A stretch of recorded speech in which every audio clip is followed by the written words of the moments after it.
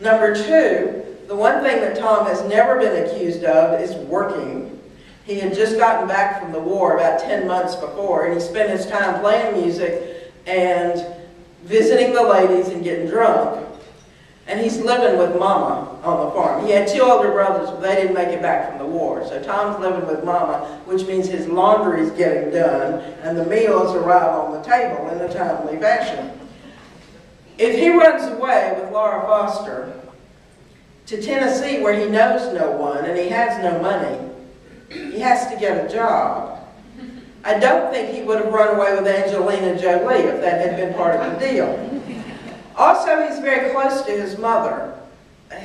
He's the only male relative that she has left because his mother's a widow, his brothers are dead. He's the man of the family. Laura Foster, when she was eloping, and we know she was eloping because she stole her father's horse and she slung her little bundle of clothes over its withers and off she went. She's eloping. But if Tom goes off with her on that stolen horse, he can never come back. There were places that they would hang you for stealing a horse in 1866. He's going to leave his widowed mother, who has nobody but him, on that farm, and go to Tennessee where he knows no one and has to get a job for a girl he's already sleeping with? I don't think so. So, here's the way my mind works. Back in my NASCAR period, after I rode St. Dale, I got a lot of drivers on speed dial, and one of them, Ward Burton, is the only Virginian ever to win the Daytona 500. And you'll find that celebrities treat writers, or think of writers, the way the rest of us think of hairdressers and plumbers and doctors, which is, do I need one at the moment? So as soon as I meet a famous person, they go, oh, write my life. And Ward had been my driver, so I just really admired Ward. He took the $1 million that he got for winning Daytona and bought 800 acres of wilderness land in Virginia, including 2 miles of river frontage, and gave it back to be a wildlife conservancy. He doesn't own it. He just put it in a protected status forever. So he was my driver, and I admired him, and I said, okay, let me try to write the story of your life, which turned out to be like trying to housebreak ferrets. So I never did get that book written. Ward has the attention span of popcorn. But in the course of trying to write about him, to quote Patsy Cline, I forgot more than you'll ever know about him. So one day, I asked him, tell me about how you got your first dog. And I knew they were a family that had dogs because they were they were a country family, and they liked to take 22 rifles. He had 2 brothers that were way younger. But they liked to go out in the woods with their 22s and shoot beer cans and run rabbits and chase squirrels. So I said, tell me about your first dog. He said, well, my daddy and I agreed when I was 6 years old. We wanted a dog to help us run rabbits in the woods, and we wanted one of those little brown and white Snoopy dogs, a beagle, or as Ward pronounces it, a bagel. So he said, Daddy looked in the newspaper, and there was an ad that there was a farmer up in the North County of Halifax, and he had a litter of beagle pups, purebred, ready to leave their mother. So we got in the car one Saturday morning, we drove up there to the farm, and I'm 6 years old, and we go up there, and there's the pen full of little puppies, and I look at those puppies, and I go, I don't want any of them. My dog's not here. Let's go home. And I said, you were 6 years old? He said, yep. I said, were they really beagles? I'm thinking maybe they were basset hounds or something. He said, no, they were beagles. They were perfect purebred beagles, but they weren't right. I said, okay, what happened then? He said, well, a couple of weeks later, there was a farm near Danville, and he had some puppies. And so we went in the car to that farm, and I went out and I looked at the puppies there with their mother, and I went, no, they won't do. My dog's not here, let's go home.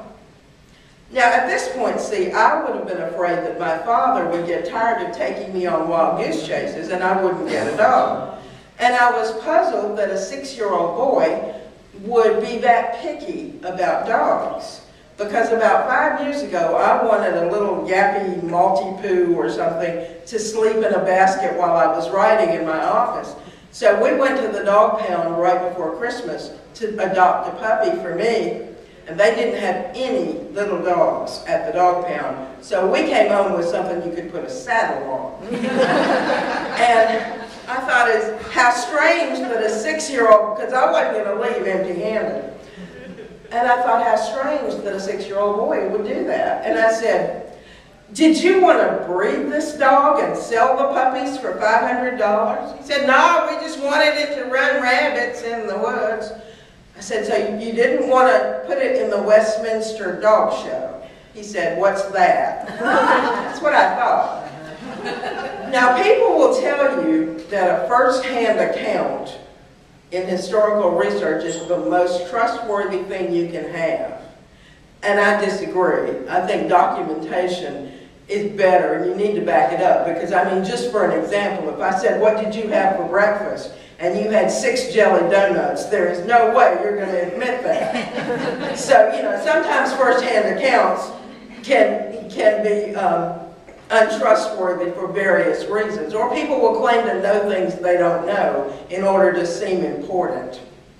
So, in this case, however, Ward Burton could have passed a lie detector test telling you that dog story. It is true, absolutely, as he told it. But does it make sense? It does not. And I contend, as a researcher, if you come across a story that does not make sense, you are missing a piece of the puzzle. And until you find that piece of the puzzle, you cannot go forward. So I waited. I didn't write that story. Didn't make sense. A year later, I happened to be in South Boston, Virginia, hanging out with Ward, and his father walked in. So I told the winner of the Daytona 500 to sit down and shut up because I was going to talk to Daddy. And I said, Mr. Burton, tell me about when your son got his first dog. And Johnny said, oh, Rebel the First. They named all their dogs Rebel. They're an original family. And he said, well, let me see. I was driving down Highway 15501 headed for Durham, and I saw this little purebred beagle puppy in the median between the two roads with his head stuck in a mayonnaise jar. He had tried to get the last bit out and got stuck.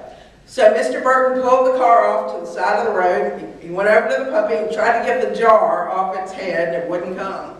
So he took a rock and broke the jar, and the thing still had the rim of the jar around his neck. So he took the puppy home, and they took one of those steel files and filed the glass to free the puppy. And he said, then we kept that puppy. And Ward's jumping up and down going, I forgot about that.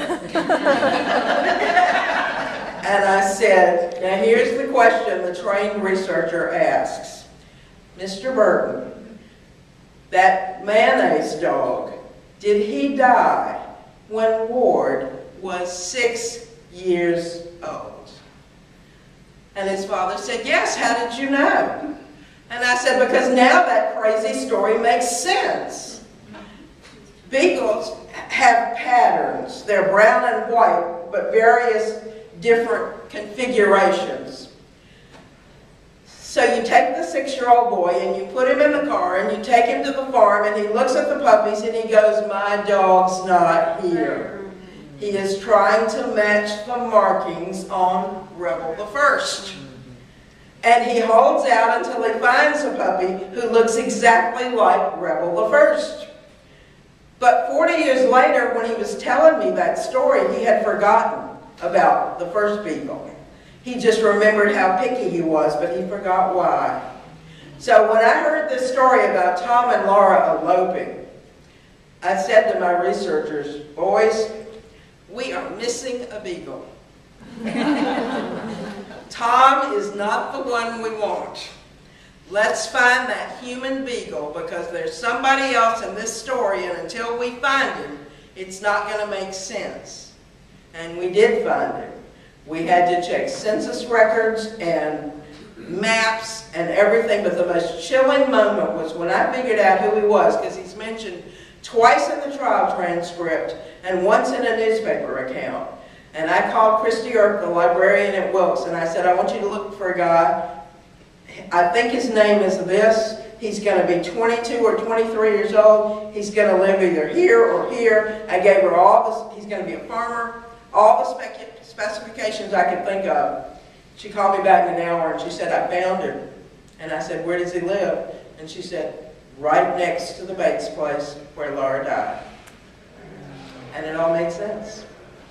So that's how we do research, and that's why I think that this book adds to the history of this story beyond what the folk tales and the folk songs were giving you. This actually makes sense of those fragments of truth and puts them together so that they finally do make sense.